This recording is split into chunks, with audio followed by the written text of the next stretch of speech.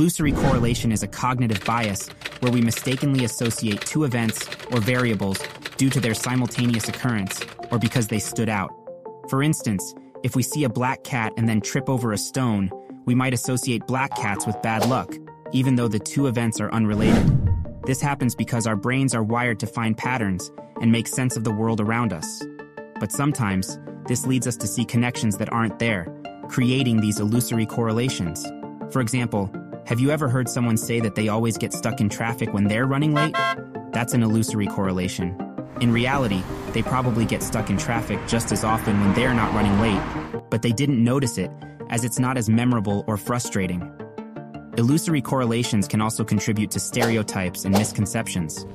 For example, if a person has a negative experience with a member of a particular group, they might wrongly associate that negative experience with the entire group. This is how harmful stereotypes can form and persist. One of the most famous studies demonstrating this phenomenon was conducted by psychologists Lauren and Jean Chapman in the 1960s. They found that people often perceive a strong correlation between two events when there is no actual correlation. In their study, participants were given data about two groups of people and asked to identify patterns. Even though the data was random, participants often reported seeing patterns and correlations that didn't exist. Another significant study was conducted by Hamilton and Robert Gifford in 1976.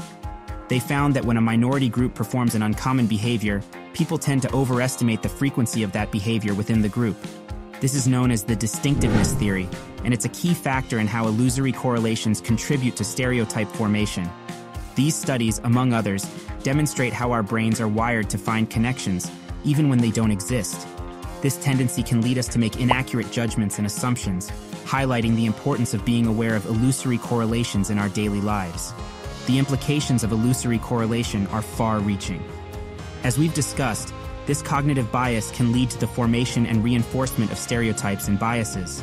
Moreover, illusory correlations can also affect our personal decisions and judgments.